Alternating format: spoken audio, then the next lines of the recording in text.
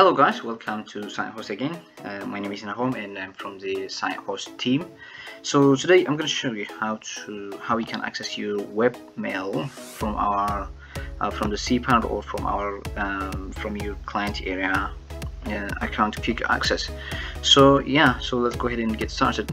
So from your right hand side, go ahead and log into your dashboard to your client account here in our website, and then once you log in, once you're in here, so there is two ways to access your webmail. So one way is from the quick short here from the email code, as you can see. Just go ahead and click on it, or the other way you can access it, you just go ahead and go to your cPanel, and then you'll be able to access either way. So I'm just going to go with the cPanel. So on your left hand side, you'll see the cPanel. Log into your cPanel, and then you'll be able to see this beautiful clean cPanel here.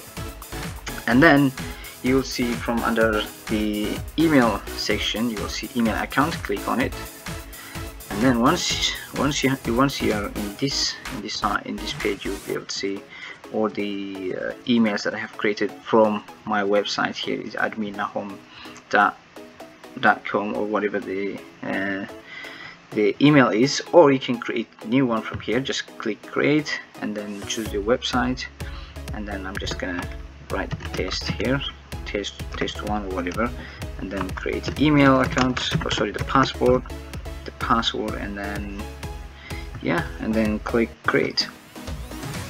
So this is just very straightforward, and then you'll be able to see here, this is the one we just created, test one, and then click check email.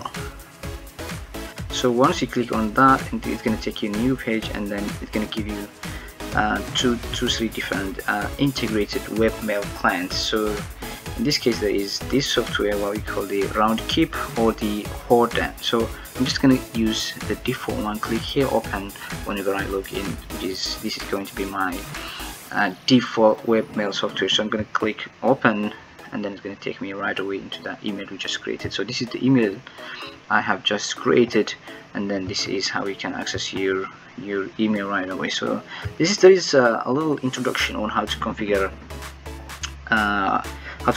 your this new email. It's kind of integrated to your Gmail or mail or our Outlook mail. So I'm gonna do another video on how to do that, but for now it's just how to access your webmail email from the cPanel. So thank you for watching. I'll see you in the next one.